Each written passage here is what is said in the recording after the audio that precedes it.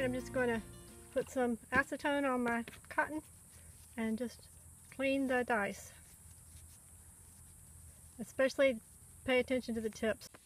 I'm cleaning these this carefully because I did 20 of these originally, and these two, they're supposed to have two colored corners, and one corner just completely fell off. And I don't know how long I played with them before I noticed, which means I had a severe disadvantage.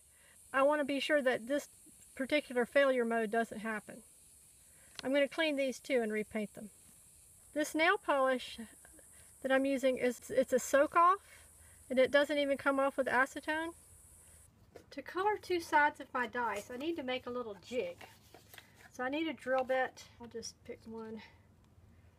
Ow.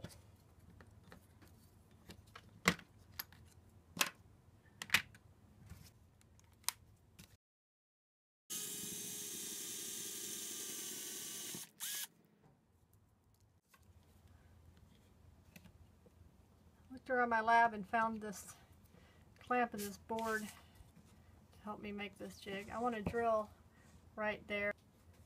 I'm going to really jam it up in there so it holds it steady, and then I can just drill. Doesn't have to go all the way through.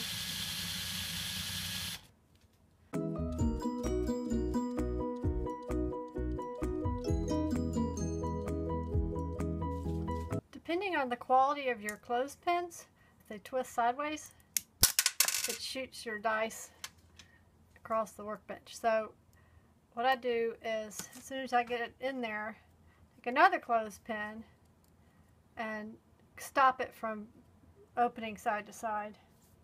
Then you take yet another clothespin this way, and now you have a little stand for your dice.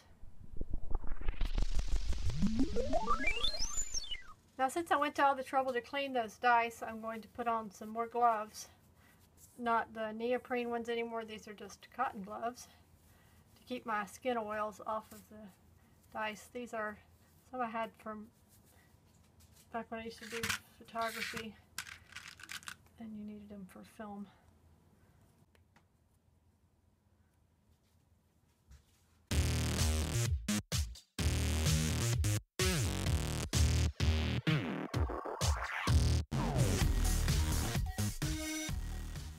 The product I'm using to color the dice is Uno by Gelish Mini One-Step Soak-Off Nail Gel Polish.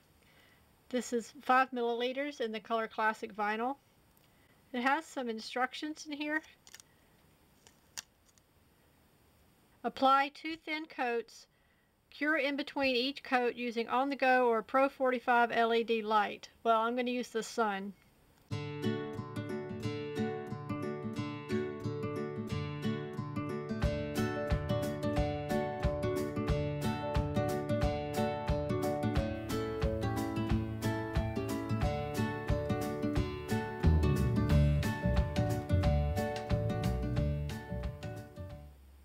You can see it goes on easily, and you can get it good and thin. I want it thin. Whoops. I don't want it gloopy, so I'm trying to get it evenly thin. And I'd rather do several thin coats than one big gloopy coat. I think if it's gloopy, it chips off. This is just a theory. Hypothesis.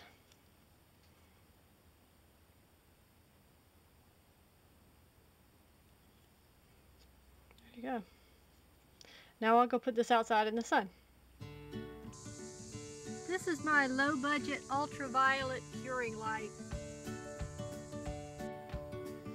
After the first coat cures in the sun, it's time to do another coat. Just brush it on right over the first one. After 2 thin coats, the dice look like this. It's a good contrast. I'm not going to do any more coats because I'm afraid too much buildup will make it more brittle.